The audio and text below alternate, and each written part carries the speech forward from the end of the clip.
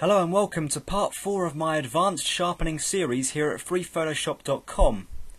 In this tutorial we'll be looking at another fairly popular method of sharpening an image, and that's using the high pass filter. Now, one of the advantages of using this technique is that as long as you've saved the file as a layered composition, so in the native PSD format for example, then we're always going to have the option of switching off the sharpening we've applied. Okay, so let's get started. I'm going to open up this document called Monkey, which is in fact a real monkey posing on a hotel balcony in Mombasa last year. And then I'm going to go over to the Layers palette and duplicate the layer by right-clicking on the layer and selecting Duplicate. I'm going to name the new layer Sharpen and hit OK. Now, with the Sharpen layer selected, I'm going to go up to the Filters menu and select Other. And from there I'm going to select the High Pass filter. Now, this works similar to the Find Edges filter, in that we can identify edges in this layer by the levels of contrast between two neighbouring pixels. And at the helm of this filter is the option here that we've got on the screen, a radius value.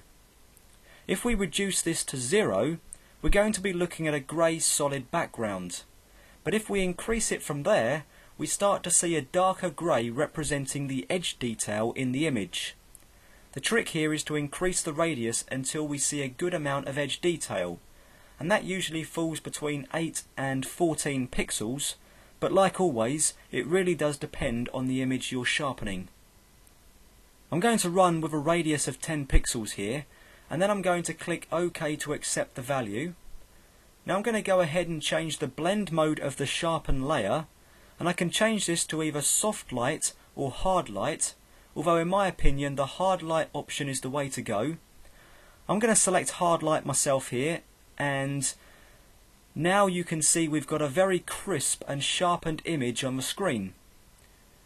Now we can use the layer's opacity controls to determine the amount of sharpening we're adding to the image.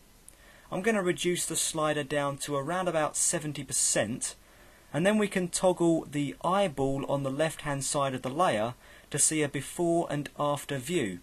So this is before, and this is what our image looks like with the high pass filter applied. This image is available to download from the website under the Support Files header, so feel free to download the image and give this a try yourself. And don't forget, this technique is fully reversible by just switching off the Sharpen layer in the Layers palette. Now finally, I just wanted to touch on view size before we call it a day in this tutorial.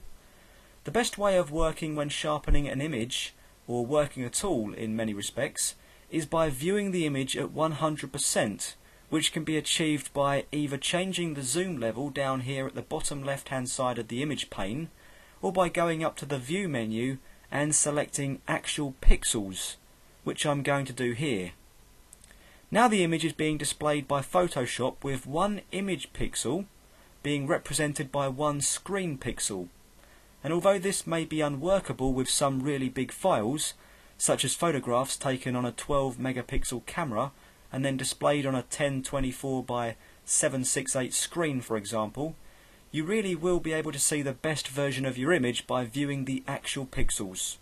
Anything other than this resolution of 100%, and Photoshop will be stretching and squeezing pixels in order for the screen to display them properly.